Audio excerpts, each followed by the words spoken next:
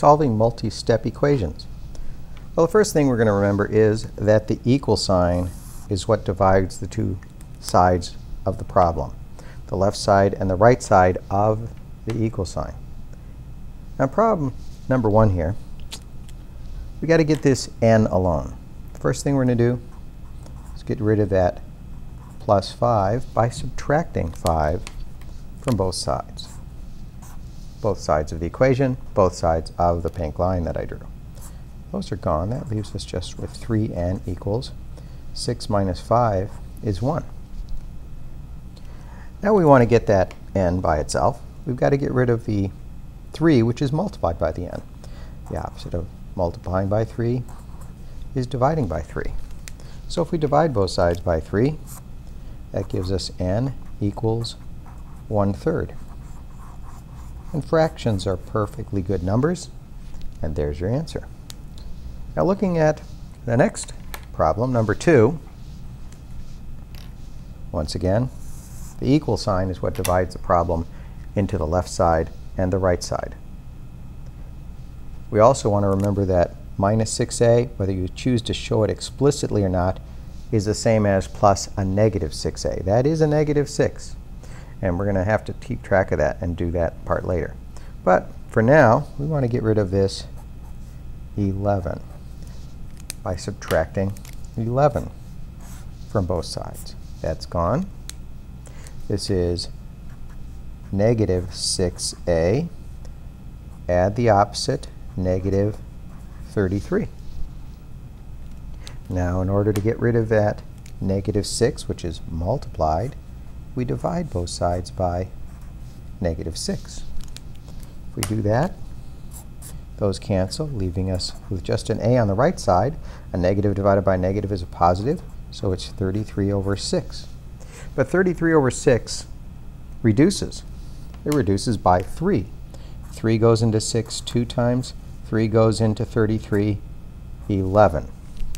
So that would mean a is equal to 11 over 2.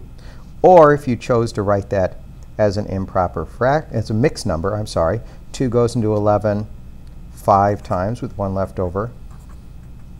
So a is equal to 5½ or 11 over 2.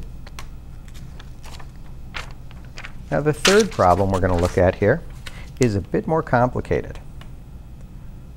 You'll notice that we do have like terms. Let me draw that in. We have like terms which we can combine, and we've got an equals 0 there. It turns out that's what most people find the most confusing. But that's not our first step.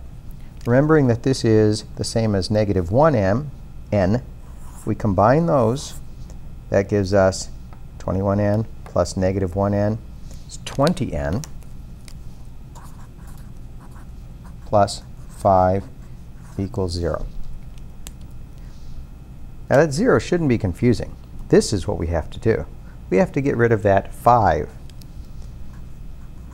So we're going to subtract 5 from both sides. Those are gone. Leaves us with 20n equals negative 5. Now we want to get this n alone. We've got to get rid of the multiplication by 20. The opposite of multiplying by 20 is dividing by 20. Those cancel. That leaves us with n equals negative 5 over 20. But that reduces. 5 goes into 5 once. 5 goes into 20 4 times. I didn't cancel that negative. It's negative 1/4. And that turns out to be our answer. N equals negative 1/4. And there you go.